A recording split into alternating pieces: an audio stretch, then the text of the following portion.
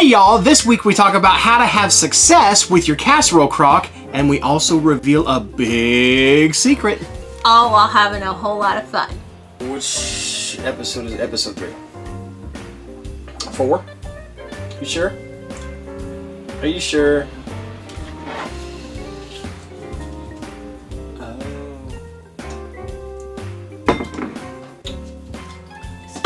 You were right.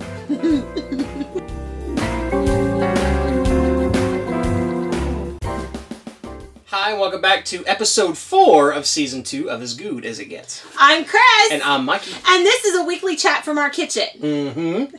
Sorta. Yes. It's also our living room. But we'll get to that in a minute. Yeah. We got some business to handle. Well, there's some people going to say, well, there's some business to handle. Where y'all at? Yes, and that is something that we will have a confession here in a little bit, and we're going to tell you guys all about it. But first, we've been being asked by everybody who is the giveaway winner, and we do have our giveaway winner. Miss Debbie McMurtry. Yes. She won. We got a hold of her last night finally, and she's like, I won something? Yes. Yes, you did. Yes, and so she has probably in her hands now a mini casserole crock because good old Amazon said that they were going to get it there. And then we also have an apron going her way from our apron shop. And so she's going to get that. Hopefully, Debbie, if you want to, and you totally don't have to, but if you want to send us a snapshot of you with your apron and your crock, we can feature you later on in an upcoming episode. If you don't, yes, you can still keep it. We always love, and that goes for everybody. If you are cooking a recipe from the website, or you have a Posse t-shirt, or an apron, or a sticker, you can definitely take a snap of that and email that to Cris at recipes.crock.com or Mikey at recipes.crock.com or Aunt Lou at recipes.crock.com and sport your Posse pride. Yes, and we will definitely start doing shout outs again. We were doing that last season, and we had so much fun seeing you guys enjoy the life as a Crock Posse member. There you go. So speaking of which, I do want to give a little bit of an update. We were all laughing at my math errors last episode and how I ordered these itty bitty teeny weeny pot stickers. Well, now we're calling pot stickers and sticking all over every crock pot we can find. I ordered these, but I thought that they were going to be bumper sticker size for Miss Ad's Patreon sticker club.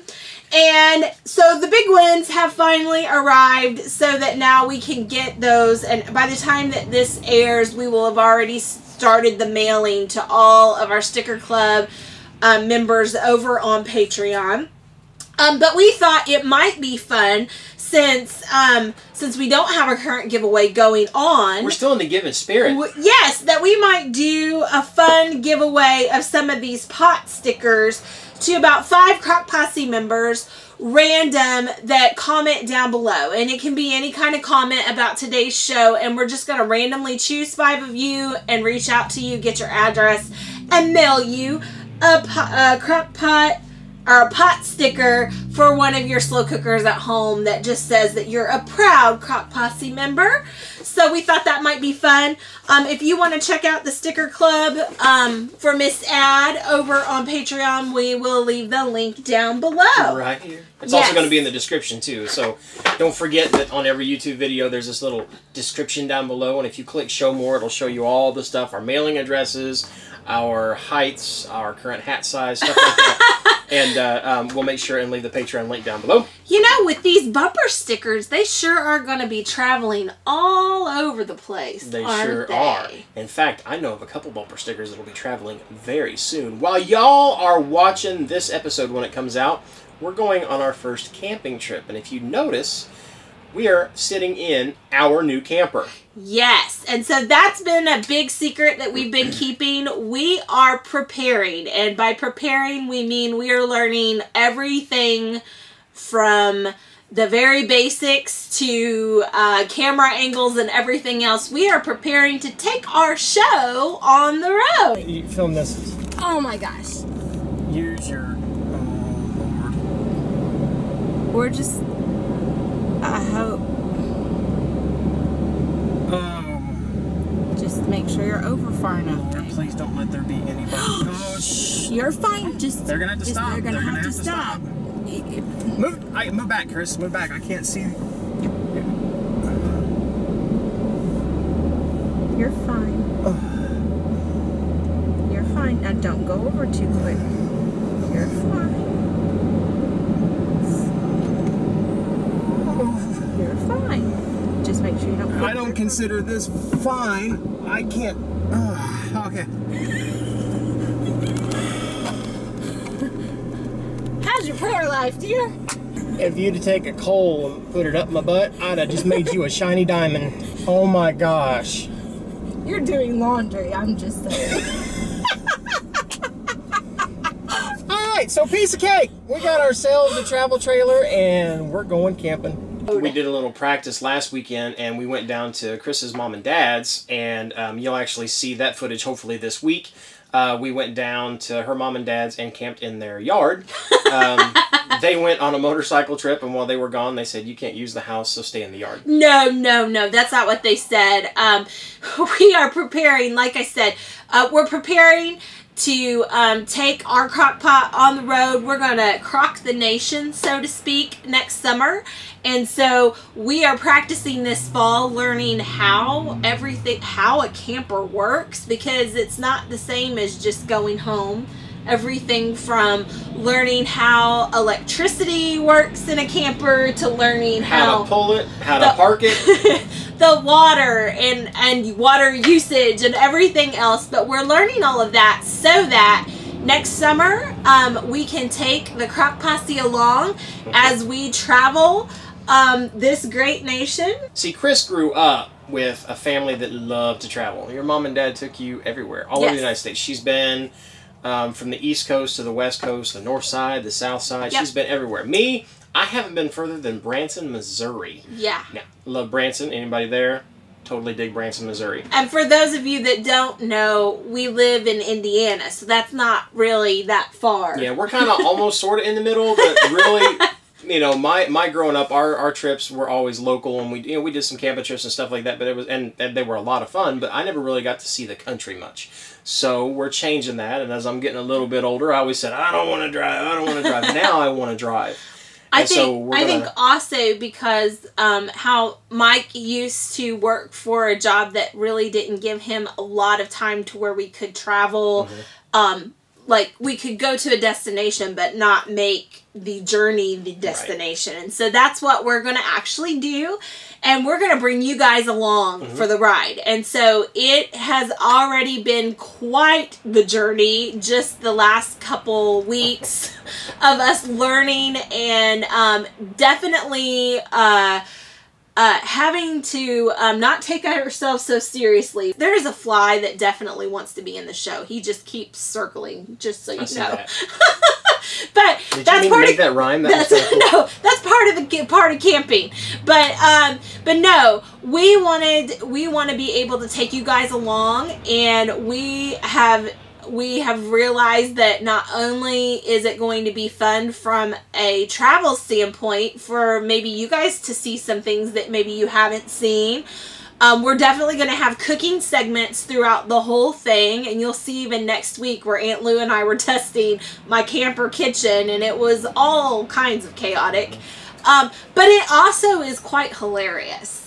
Well, from an outsider's point of view, it is. From the driver's standpoint, holy moly, it's totally different, hauling thousands of pounds behind you. Yes. But we're learning, and we're having a good time with it. So we're gonna do a big camping trip this week, this coming week with her mom and dad, and I'm gonna go do some fishing and get some experience on how we're gonna film in and out of the camper, and like Cris said, with angles and stuff like that, get some really cool up in the air footage of everything. Yeah. And give us some practice before we have to pack it up for the winter, not use it for a few months, and then next summer we're going on the road, and I want to go west. We'll share more of all those details as they develop. Yes. But we thought we would let you guys know, because we do want to share some of our fall footage with you, and make sure that you kind of are in on what's going on. So if there's any other folks out there who do RV living, any kind of travel vacationing like that, where you do it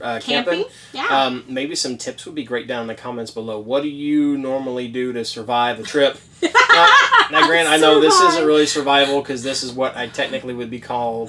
This would technically be called glamping, but still traveling away from home. What are some good tips for us to know before we get started on this little thing? Yeah, tips on just how, any kind of beginner tips with your camper trailer, and or tips on like must-see places to visit. I'm not sure that we're going to be able to get to all of it next summer, but we're hoping if this is successful and you guys enjoy seeing all the traveling and all the different places that we take our camper kitchen, that we might be doing this more often.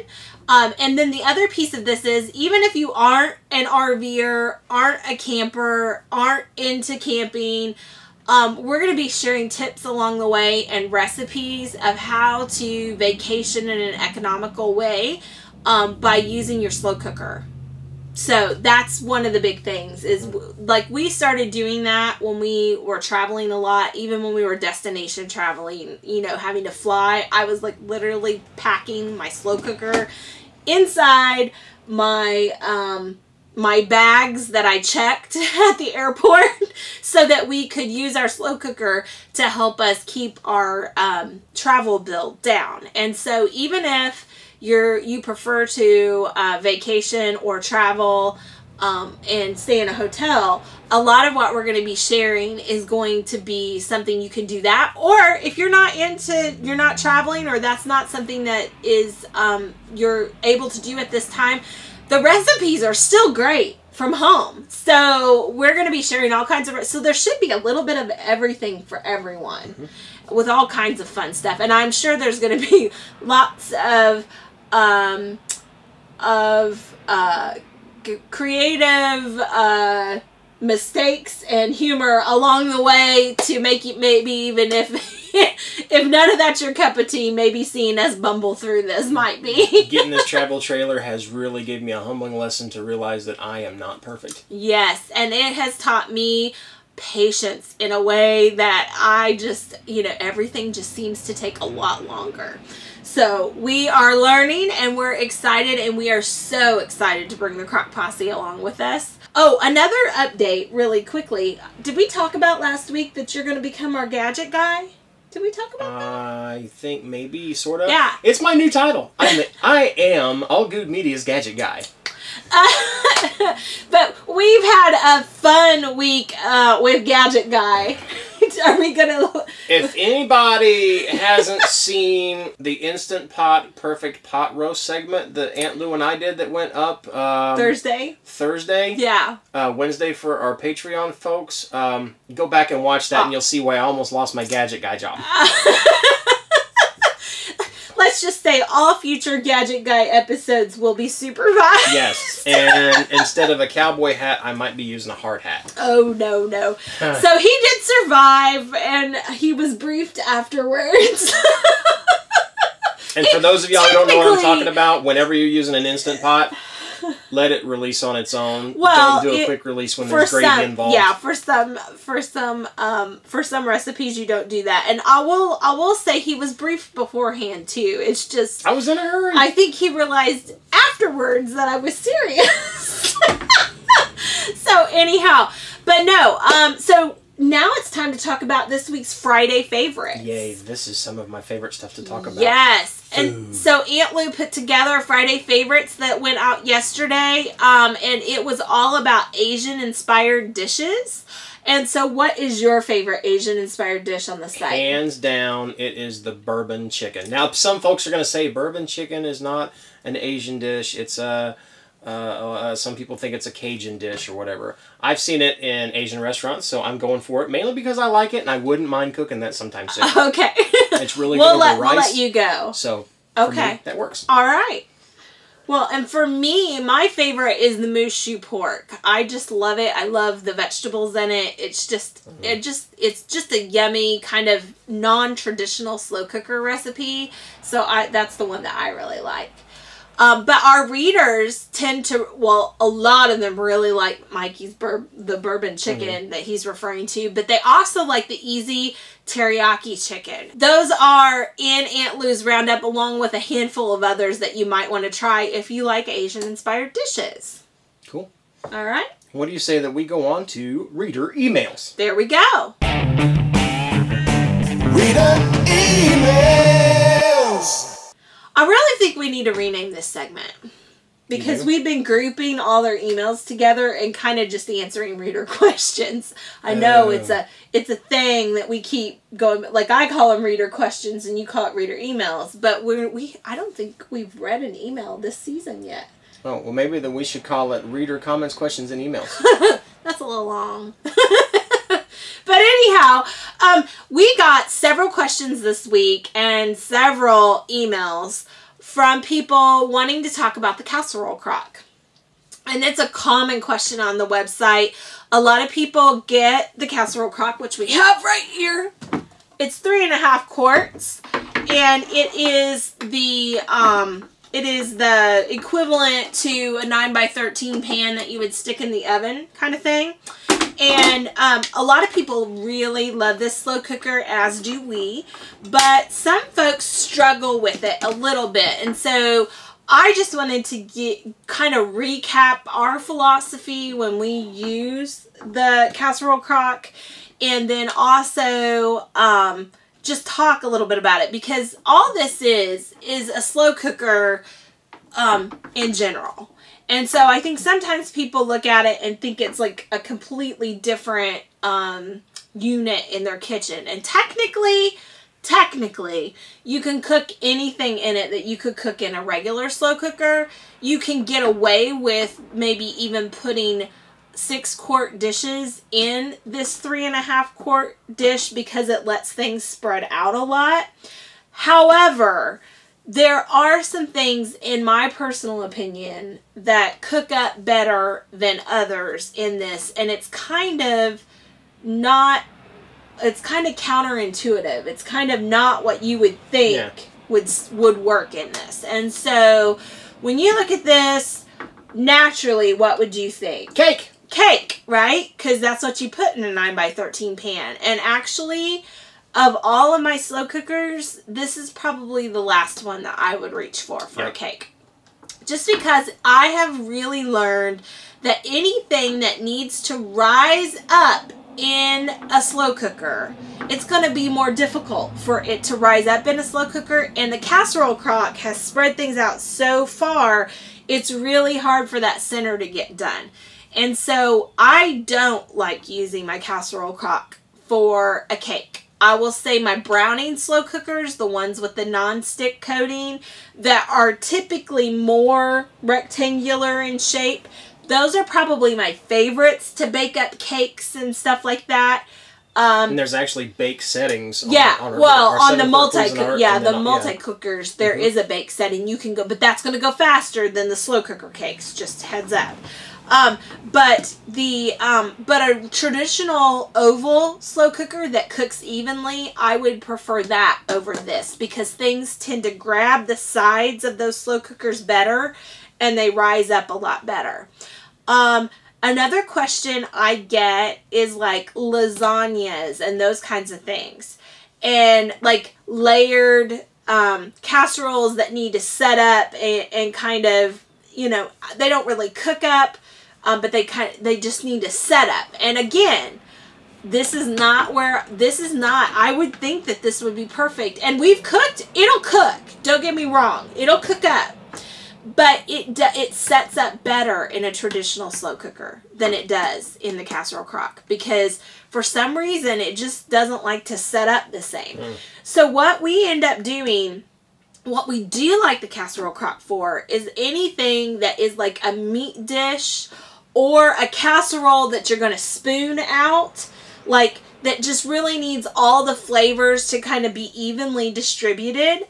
we love the Casserole Crock for that. So like pork chop dishes. I bet you that pork chop stuffing dish would go great. Oh, yes. Perfect. So pork chops, chicken breasts, chicken thighs, beef, anything that you want to even out those flavors and make sure everything, we do chicken legs in here a lot.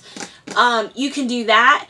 Any kind of casserole that's going to have like a mixture of all kinds of stuff, like our broccoli, cauliflower, cheese casserole we put in this. Our bacon broccoli chicken, bacon broccoli chicken we put in this, and it lets the cheese get all over every single piece, and it's like perfect to kind of let that happen.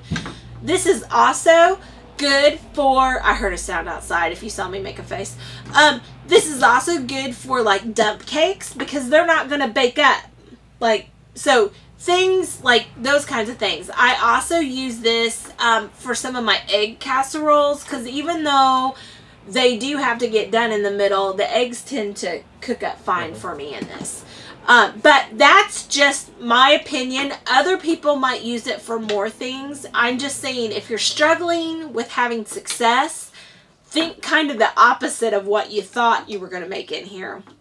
And you might use your traditional slow cooker to make dessert and then make your meat dish in here. And so we love this. We love this for like potlucks and for serving lots of people because it makes making portion sizes a lot easier because it's clear. It's kind of like using a casserole dish. And so it makes that a lot easier. And so we love the Casserole Crock. It's just we have more success with it when we use it for meat dishes and non-rise up casseroles and those kinds of things. So hopefully that helps. We've tested. We have a whole list of all the things we've tested. And some cakes do okay in it. Some have done fine for us.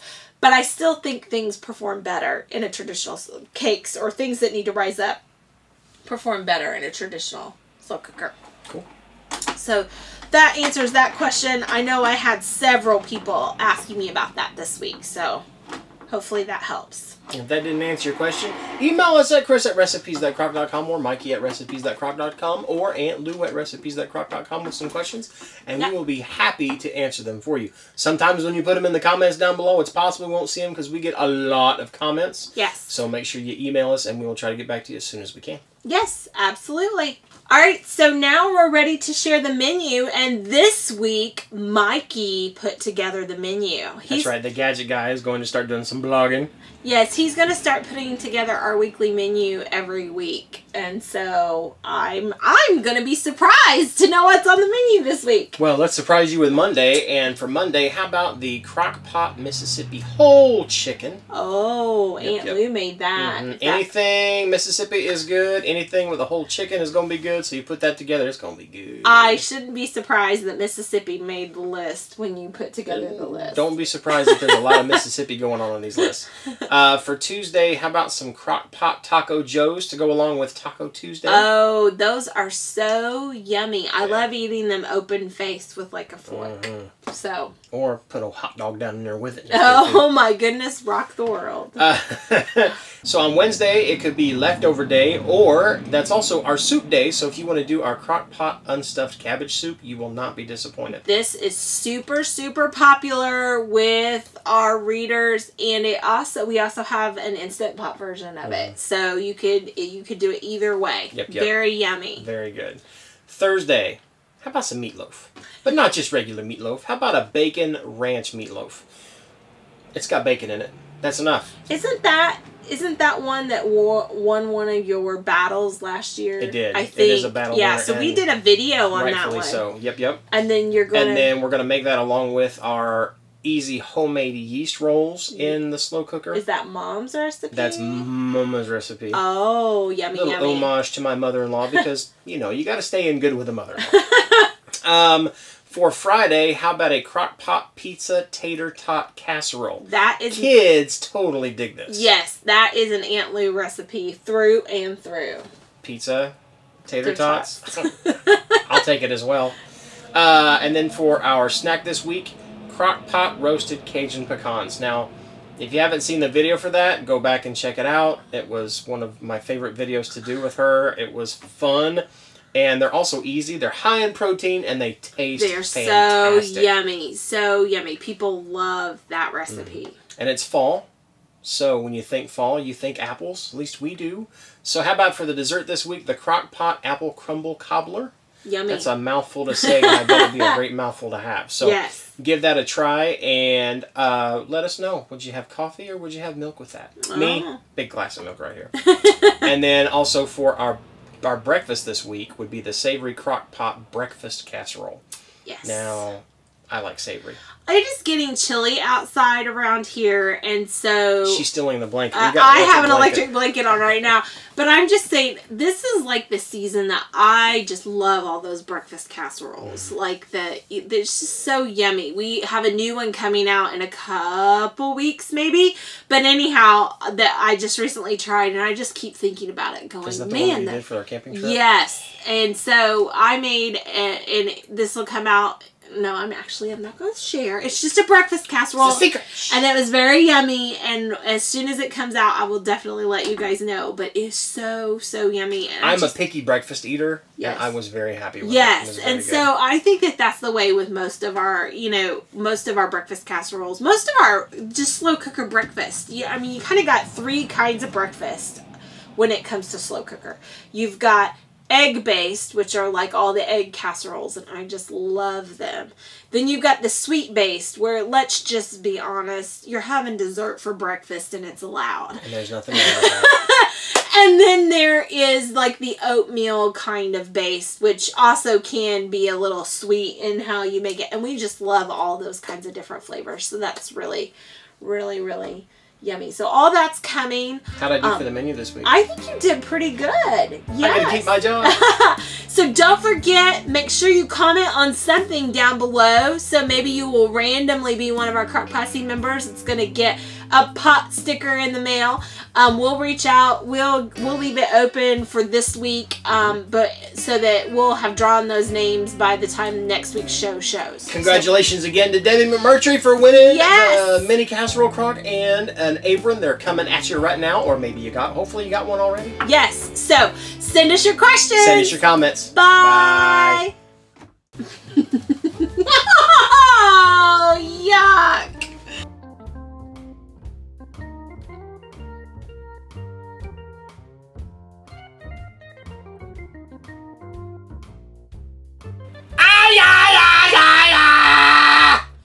That should have peeked out, so I know where to start. We're good. Should have. Yes. Okay, let's get started again. This week we talk about how to have with your success with your casserole crock.